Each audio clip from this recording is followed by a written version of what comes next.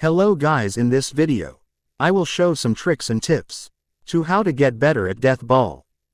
The first tip is to turn off ball cam cause you will hit the ball to one person and you can't move your camera. The second tip is practice, cause if you practice enough you can be a pro one day. Tip 3, never use a trash champion like Foxero. Use Gazo Kilo or Saito. Tip 4, learn to use your abilities, cause if you can't use your abilities, you can't save yourself from a misclick. Tip 5, watch a pro gameplay cause you can learn from that gameplay.